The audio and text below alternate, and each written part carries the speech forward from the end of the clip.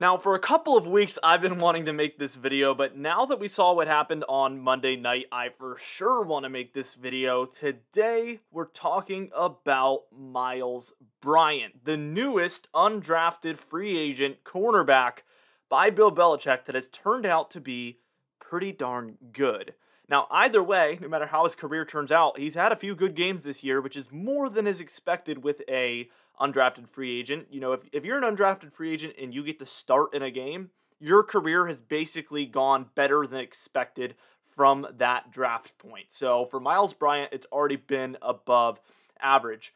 Now, off the top of my head, I can think of many different cornerbacks for the Patriots that have been undrafted, and a couple of them are some of our best cornerbacks in recent years. First one, Malcolm Butler, who obviously had that incredible interception, one of the best plays in Patriots history versus the Seahawks in the Super Bowl, and that was the winning play. Literally, without that play, we almost certainly would not have won that Super Bowl.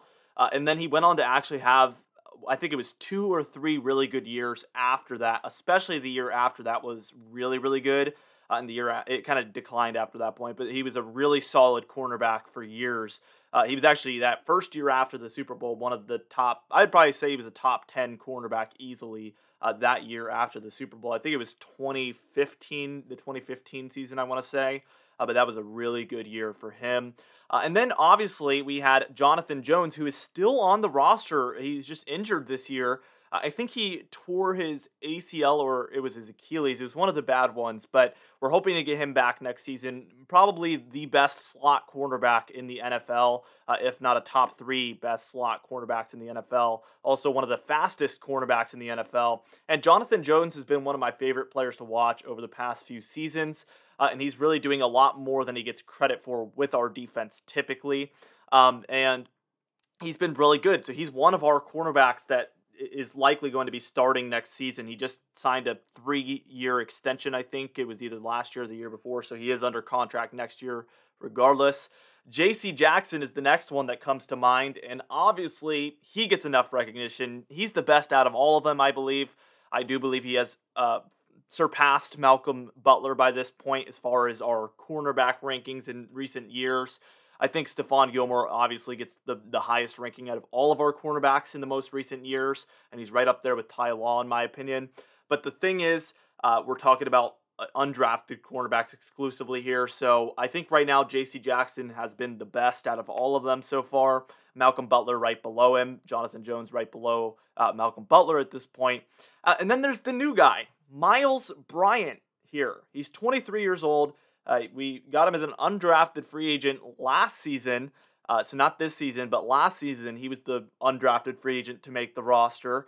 He's 5'9", so he's a little bit on the smaller side, only 185 pounds, but he's been playing the slot cornerback position in Jonathan Jones' absence, and it has been awesome to see him develop. Now, we're just going to go week by week according to Pro Football Focus. Week 4 was the first week that he made an appearance, and he actually played as a free safety. He did that last season, and he did this in that week as well. And he had a 62.3 overall ranking, defensive ranking from Pro Football Focus.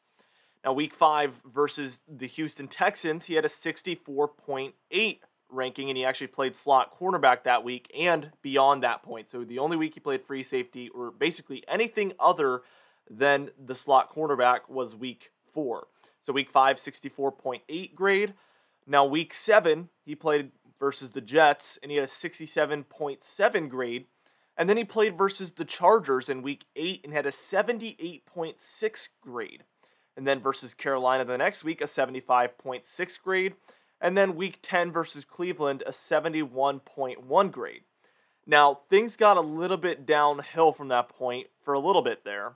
Atlanta, 29.5 grade. I'm not exactly sure what went wrong that game for him because we didn't really play. The defense didn't play bad at all, so I'm not exactly sure on the details there of what went wrong. But I'm guessing he gave up a few catches, and that's what went wrong for the most part. And then versus Tennessee as well, 41.6 grade. But then versus Buffalo, obviously he had that really good play on Monday night, but he had a 65.8 overall grade as well, which is really, really awesome to see. So it did have a little bit of a dip there in his overall season, but I think overall he's played really well, and on the season he has a 67.3 grade, which is really, really good for a third cornerback. Obviously, some teams don't even have one cornerback that's above that grade. Um, Now, in 2020, he did play a lot. Like I said, he had a 52.2. So he's gone from a 52.2 in 2020 to a 67.3 in 2021. So he's developed nicely. And it's just been really awesome to see, in my opinion. Really, really awesome. Now, amongst other cornerbacks in the entire league, he ranks 40th overall, and he's our third cornerback. He ranks 40th overall out of 118 starting cornerbacks. So he is in the better half of that, and it's going to be really awesome to see where his career goes. He's 24 years old, like I said, and he has a whole lot of years ahead of him. And will he be that next really good Patriots cornerback that went undrafted, like Malcolm Butler, like Jonathan Jones, and like J.C. Jackson? Only time will tell, but I really, really hope so. I really hope he does become a really good quarterback, because first off, the awesome thing is we will get Jonathan Jones back, which is a really great addition next season. That'll be Jonathan Jones, Bryant, and Jackson. But the other cool thing, if you missed it about that, is that all three of those guys would be amongst those undrafted cornerbacks, if you think about it. J.C. Jackson, undrafted. Jonathan Jones, undrafted. Myles, Bryant, undrafted. So all three of those guys would be undrafted cornerbacks if that was our starting lineup. And I think Jonathan Jones could really play that number 2 cornerback position. I'm pretty sure he's around 6 foot, or maybe like 5'10" or 6 foot. So he's not tiny. I think he can hold his ground, and he has really nice speed. I think what we would have to do is we would have to put J.C. Jackson up against the tallest wide receiver, not the best one, which I don't know if that's what Bill Belichick would want to do. So only time will tell what they do at the cornerback position. But regardless, it's really nice to see Bryant emerging as a really great undrafted cornerback. Anyway, guys, let me know your thoughts down below about Myles Bryant. What are your thoughts on him? Do you think he's going to end up being really, really good, or do you think he's going to end up kind of fading away and never being really a factor in the future? Or do you think he will be that next undrafted cornerback that plays really, really great for us? I mean, there's a wide range of different things that could occur, so it's going to be really interesting to see what happens with his career. I'm going to be cheering for him.